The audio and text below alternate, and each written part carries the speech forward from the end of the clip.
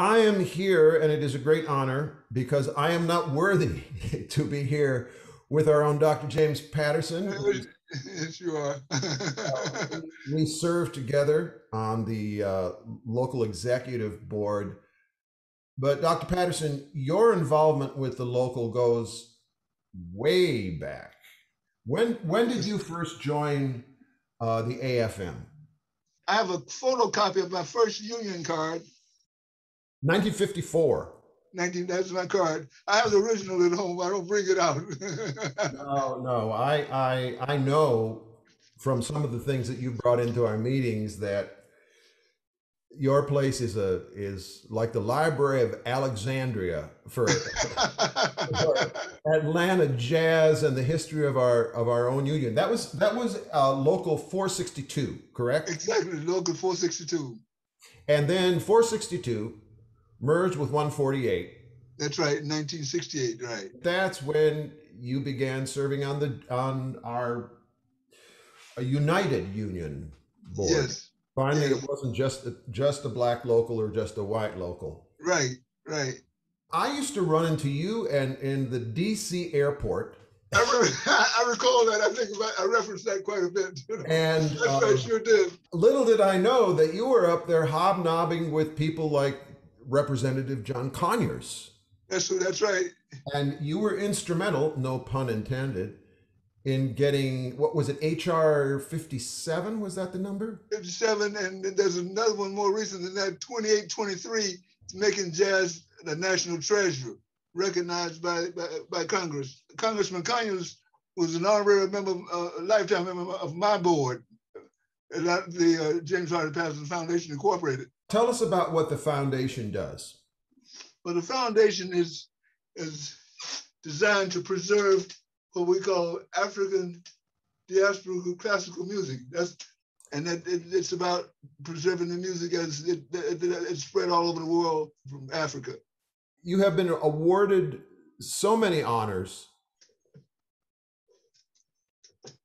not the least of which happened just this past weekend. Yeah, at the Atlanta Jazz Festival. Yes. What an honor. The Bible says a prophet is without honor in his own country, but you are the exception that proves the rule. And these are all things that, with the exception of your foundation and the many students that you have had, the honors, there are many honors that you will put up on a mantle. But one of the things that our local wanted to do, you having been on the LEB since the merger and served as one of our two vice presidents, we are naming the rehearsal hall here in our union hall, the Dr. James Patterson Rehearsal Hall. Wow. And this is something we're sorry you cannot put up on your mantle. I wish you could.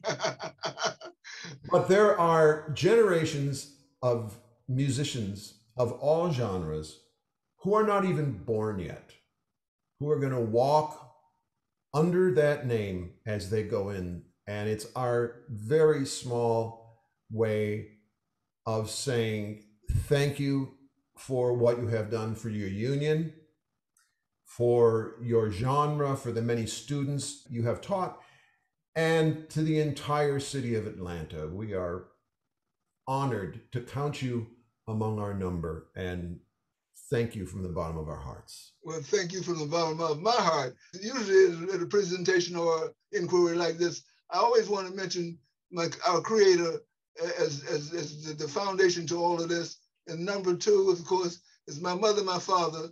My mother, Mrs. Laura Cargill Patterson, and my father, Mr. Hardy Patterson, and they're behind my educational background. I want to mention a lady who's very instrumental in my background, of course, more recently, Patricia Gayton, and she's my president. I'm the CEO and founder and CEO, and she's my president, Mrs. Patricia Gayton. Well, it's been an honor for me personally to serve with you on the LEB. Thank you for all the work you've done. You've been our representative to the Central Labor Council, which has kept our union connected to a broader labor movement. Thank you for mentioning it. We just had a meeting last night. You've been a busy man your whole life. You know, you're who I want to be when I grow up. Oh no, John, no.